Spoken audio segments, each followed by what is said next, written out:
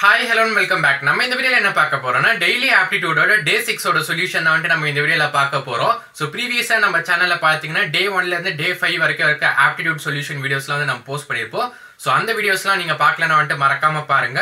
அது மட்டும் இல்லாம நம்ம ஆப்ல வந்து ரெகுலரா Daily Aptitude and Daily Programming அப்படினு சொல்லிட்டு ரெண்டு புது ஃபீச்சர்ஸ் வந்து நம்ம எடுத்துட்டு வந்திருக்கோம். சோ கண்டிப்பா உங்களுக்கு பிராக்டீஸ் பண்றதுக்கு ரொம்பவே யூஸ்ஃபுல்லா இருக்கும். சோ பிளேஸ்மெண்ட்ஸ்க்குலாம் நீங்க ப்ரிப்பேர் பண்ணிட்டு இருந்தீங்கன்னா வந்து உங்களுக்கு கண்டிப்பா ரொம்பவே யூஸ்ஃபுல்லா இருக்கும். பிகாஸ் இதுல வந்து கம்பெனிஸ்ல என்ன மாதிரி ஆப்டிடியூட் கேக்குறாங்க, ப்ரோகிராமிங் கேக்குறாங்களோ அததான் வந்து நாங்க டெய்லி உங்களுக்கு அப்லோட் பண்ணிட்டே வரோம். சோ நீங்க பிராக்டிஸ் பண்ணுங்க கண்டிப்பா. அதே மாதிரி நீங்க யாராச்சும் சேனல் புதுசா வந்திருந்தீங்கன்னா வந்து மறக்காம சேனலை சப்ஸ்கிரைப் பண்ணிருங்க. வாங்க இப்ப நம்ம வீடியோக்குள்ள போலாம்.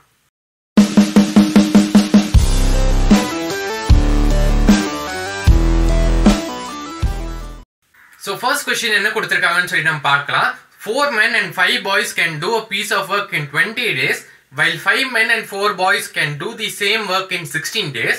In how many days can 4 men and 3 boys do the same work அப்படினு சொல்லிட்டு உங்களுக்கு கேட்டிருக்காங்க. So question என்ன சொல்லிருக்காங்க அப்படினு சொல்லி நான் உங்களுக்கு எக்ஸ்பிளைன் பண்றேன்.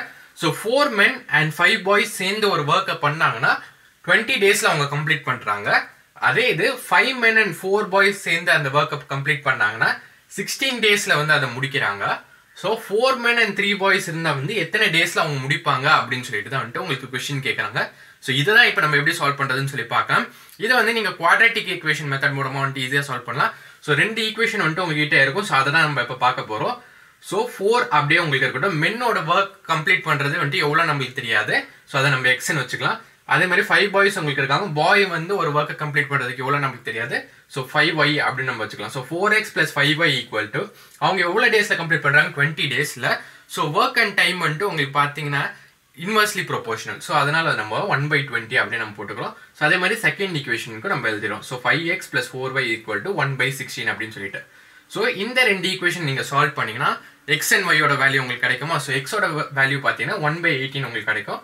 ஒய்யோட வேல்யூ பார்த்தீங்கன்னா உங்களுக்கு 0ன்னு கிடைக்கும். அது கிடைச்சதுக்கு அப்புறமா நம்ம இந்த 4 men and 3 boys ஈஸியாக கண்டுபிடிச்சிடலாமா. ஸோ 4x + 3y இது நம்ம ஈக்குவேஷன் மாதிரி எழுதிட்டோம்னா 4x + 3yன்னு கிடைக்கும். எக்ஸ் அண்ட் ஒய்யோட வேல்யூ நீங்கள் இதில் சப்ஸ்டியூட் பண்ணீங்கன்னா உங்களோட ஆன்சர் பார்த்தீங்கன்னா 1/20 கிடைக்கும். இது நம்ம இன்வெஸ்ட் பண்ணோம் அப்போ தான் வந்துட்டு நமக்கு டேஸ் கிடைக்கும். ஸோ 20 days தான் பார்த்தீங்கன்னா வந்துட்டு உங்களோட ஆன்சர். ஸோ இப்போ நம்ம செகண்ட் கொஸ்டின் எப்படி சால்வ் பண்ணுறதுன்னு சொல்லி பார்க்கலாம். If selling price is double the profit triples find the profit % அப்படின்னு சொல்லிட்டு உங்களுக்கு கேட்குறாங்க. ஸோ என்ன கொடுத்துருக்காங்கன்னு பார்த்தீங்கன்னா செல்லிங் ப்ரைஸ் வந்துட்டு டபுள் ஆனால் ப்ராஃபிட் வந்துட்டு ட்ரிபிள் ஆகுது. அப்போ ப்ராஃபிட் % வந்து எவ்வளோ அப்படின்னு சொல்லிட்டு உங்களுக்கு கேட்குறாங்க. ஸோ இதனால் நம்ம எப்படி சால்வ் பண்ண போகிறோம்னு சொல்லி பார்க்க போகிறோம். ஸோ காஸ்ட் ப்ரைஸ் வந்து நம்மளுக்கு தெரியணும். ஸோ காஸ்ட் ப்ரைஸ் வந்துட்டு நம்ம தெரியாது. ஸோ நம்ம 100 அப்படின்னு சொல்லிட்டு நம்ம அஸ்யூம் பண்ணிக்கலாம். ஸோ காஸ்ட் ப்ரைஸ் வந்துட்டு 100 rupees அப்படின்னு நம்ம அஸ்யூம் பண்ணிக்கலாம். ஸோ செல்லிங் ப்ரைஸ் வந்துட்டு நம்ம எக்ஸ் அப்படின்னு சொல்லிட்டு நம்ம வச்சுக்கலாம். ஓகேவா.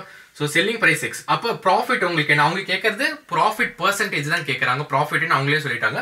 ஸோ நம்ம ப்ராஃபிட் வந்து கண்டுபிடிக்க போகிறோம். So selling price minus cost price X - 100 அப்படின்னு சொல்லிட்டு உங்களுக்கு கிடைச்சிடும். ஓகேவா. ஸோ இதான் வந்து ஃபர்ஸ்ட் ஸ்டெப். நெக்ஸ்ட் அவங்க கொடுத்துருக்க நம்ம கிரைட்டீரியாவுக்கு வருவோம். ஸோ செல்லிங் ப்ரைஸ் டபுள் ஆகுது. ஸோ செல்லிங் ப்ரைஸ் நம்ம என்ன எடுத்துக்கிறோம் எக்ஸ்ன்னு நம்ம எடுத்துக்கிறோம். அது டபுள் ஆனால் உங்களுக்கு 2x அப்படின்னு சொல்லி கிடைக்குமா. ஸோ அந்த செல்லிங் ப்ரைஸ் 2xக்கு நியூ ப்ராஃபிட் உங்களுக்கு என்ன கிடைக்கும். New profit equal to 2x - 100. Okay. So இதான் வந்து அவங்க இந்த செல்லிங் ப்ரைஸ் டபுள்டுக்கு வந்துட்டு அவங்க கொடுத்துருக்கிறது அதோட நியூ ப்ராஃபிட். அப்போ செல்லிங் ப்ரைஸ் டபுள் ஆனால் அவங்க என்ன சொல்கிறாங்க ப்ராஃபிட் வந்து ட்ரிபிள் ஆகுது. ப்ராஃபிட் எவ்வளோ நம்மளுக்கு இதான் வந்துட்டு ஒரிஜினல் ப்ராஃபிட். இது வந்து ட்ரிபிள் ஆகுதா. ஸோ 3 × x - 100 நம்ம போட்டுக்கிறோம்.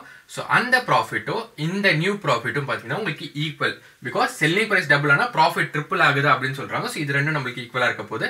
ஸோ இதுல இருந்து எக்ஸோட வேல்யூ நம்ம கண்டுபிடிக்கலாமா. ஸோ எக்ஸோட வேல்யூ உங்களுக்கு என்னது செல்லிங் ப்ரைஸ் நம்ம ஆல்ரெடி அஸ்யூம் பண்ணியிருக்கோம். ஸோ செல்லிங் ப்ரைஸோட வேல்யூ பார்த்தீங்கன்னா 200. காஸ்ட் ப்ரைஸ் நம்ம கிட்ட இருக்க 100ன்னு சொல்லி நம்ம அஸ்யூம் பண்ணது. நம்ம ப்ராஃபிட் % தான் வந்துட்டு நம்ம கண்டுபிடிக்க போகிறோம். ஸோ ப்ராஃபிட் % ஃபார்முலா என்ன profit divided by cost price × 100. So profit நம்ம எப்படி கண்டுபிடிப்போம் selling price - cost price divided by cost price already 100 × 100. So 100 உங்களுக்கு கேன்சல் ஆகிடும். ஸோ ஃபைனலாக ப்ராஃபிட் % பார்த்தீங்கன்னா வந்து உங்களுக்கு 100%.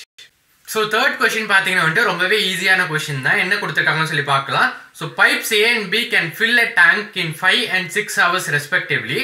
Pipe C can empty it in 12 hours. If all the 3 pipes are open together, then the tank will be filled in அப்படின்னு சொல்லிட்டு உங்களுக்கு கேட்டிருக்காங்க. இது பார்த்தீங்கன்னா பைப்ஸ் அண்ட் சிஸ்டம் கான்செப்ட்ல வந்துட்டு உங்களுக்கு வரும்.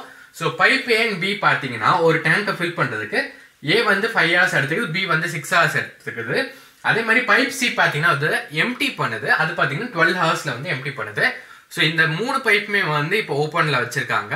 அப்போ வந்து அந்த டேங்க் எப்போ ஃபில் ஆகும் அப்படின்னு சொல்லிட்டு உங்களுக்கு கேட்குறாங்க. இதை தான் நம்ம ஃபைண்ட் அவுட் பண்ண போகிறோம். ஸோ உங்களுக்கு ஃபில் பண்ணுறதா மாதிரிலாம் இருந்தது வந்துட்டு உங்களுக்கு ஆட் தான் அது பண்ணுது.